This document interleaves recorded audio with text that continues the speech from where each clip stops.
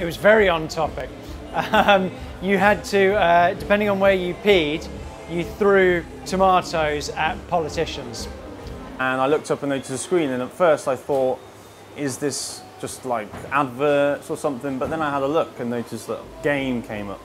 And then I was like, okay. And then I noticed obviously it was linked to the elections, which I found quite interesting, especially with what today being the election day. We're a bunch of firemen, which is probably why I don't like David Cameron. Because he shut my fire station down. So. Did he? Yeah, bastard. You had to start peeing to bring up the screen, because I was touching it.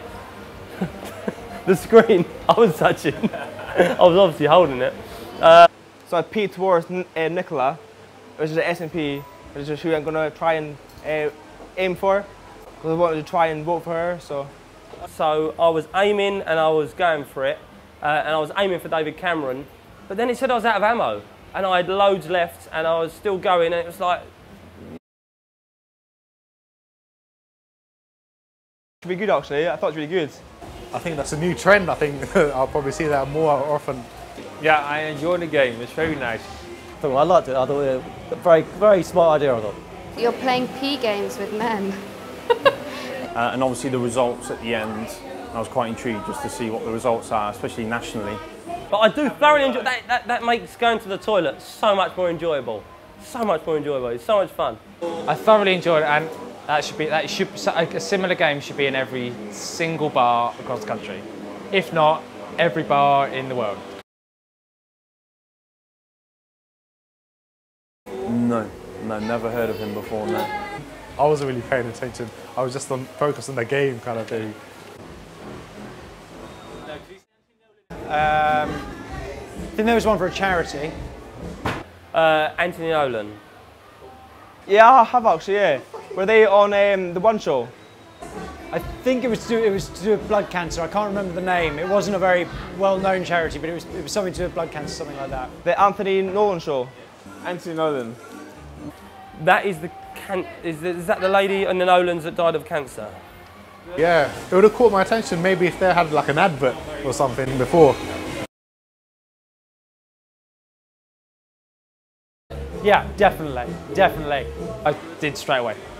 Straight away I went, just wait till you go and have a wee. I didn't hear much, but I heard Anthony Nolan.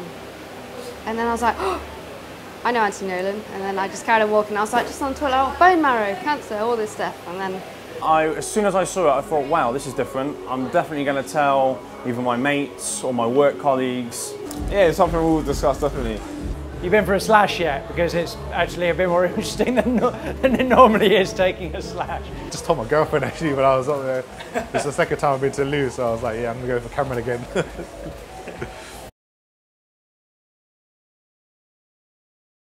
I think I definitely look it up, because obviously, you know, it's quite an unusual thing to suddenly be confronted with something like that while you're having a pee. So it kind of makes you think a little more about what it is you're seeing. So I definitely, you know, have a Google. Honestly, I've known nothing about that kind of thing, and if I was a match for anyone and I could help them out, then by all means.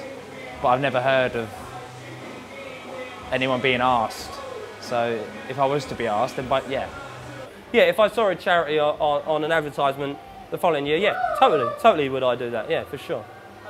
By all means, if I knew about it, then yeah, I'd put it on straight away. Oh yeah, why not? Make it more fun and interactive, get people on board. You know, even I just heard that word, Anthony Nolan, I was like, oh, I can register that, and people will come out of the loos and they'll understand that too, so yeah, definitely. Well, you get people's attention for a minute, so if you... I think it's very good advertising, and you are focused on that, and then you see that, and it's for the first time I see it.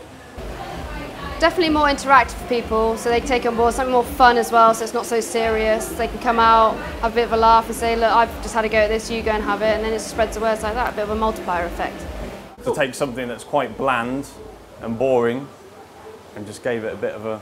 But you tend to just look at the wall or, you know, kind of glance around board, but just having any kind of visual like stimulation, you tend to just look and take it in. With regards to the game though, I think that definitely kind of gets your attention, because You know, I think everyone loves playing games in some shape or form. You know, just the way us humans are. The fact that it's different and in an unusual place makes it noticeable and unique. It's just fun. It's just a bit of fun, and boys do it anyway, whether there's a game there or not. Well, did you see the game? The game. Yeah, but I just want it for women as well.